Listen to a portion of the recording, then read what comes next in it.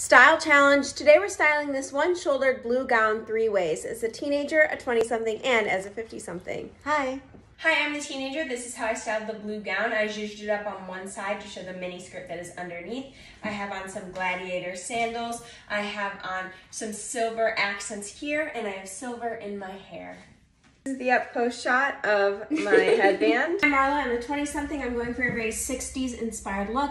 I made my own earrings with these lucite circles attached to some hoops.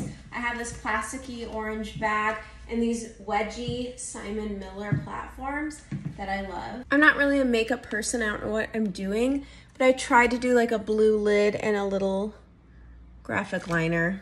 I'm the mom and I'm 50-something. I decided to go with red, white, and blue. I have on my white Carolina Herrera earrings, the blue dress, of course, and this fabulous red sandal from Zara. And the final look with the shoe.